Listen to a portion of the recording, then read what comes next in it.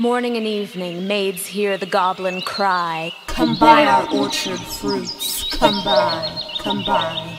Evening by evening, among the brookside rushes, Laura bowed her head to hear, Lizzie veiled her blushes.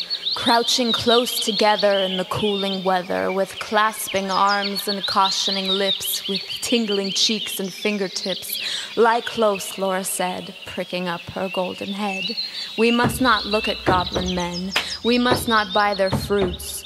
Who knows upon what soil they fed their hungry, thirsty roots?"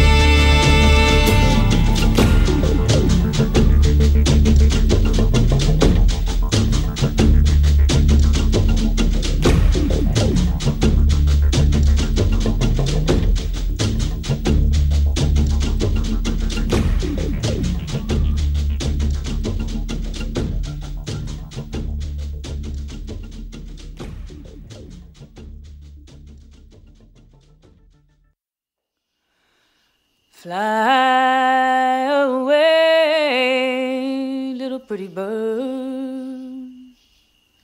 Fly, fly away, fly away, little pretty bird. And pretty always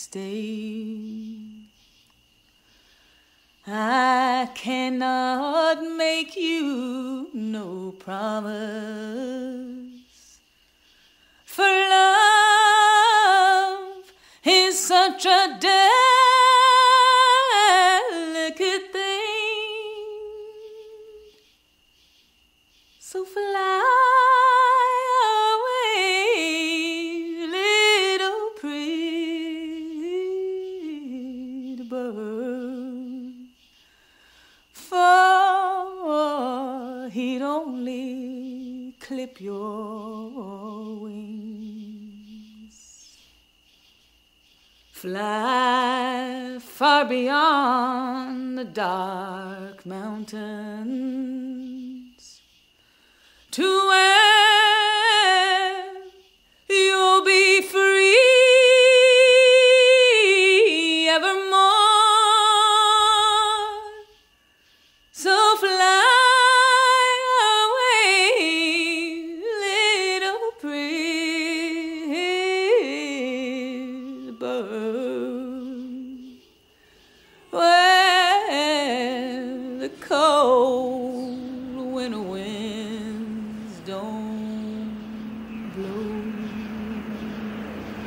Early in the morning, when the first cock crowed his warning, Laura rose with Lizzie.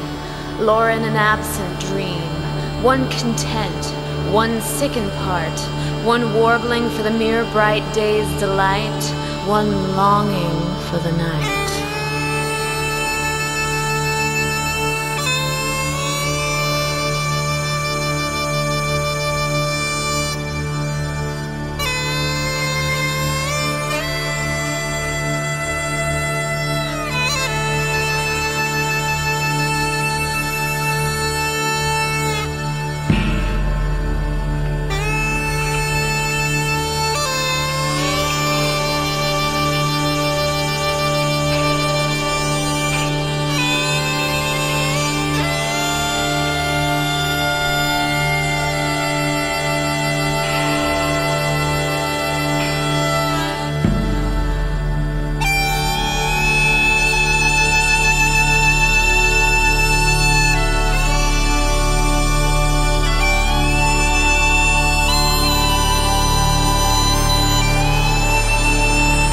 Till Laura dwindling seemed knocking at death's door. Then Lizzie weighed no more, better or worse, but put a silver penny in her purse. At twilight halted by a brook, and for the first time in her life began to listen and look.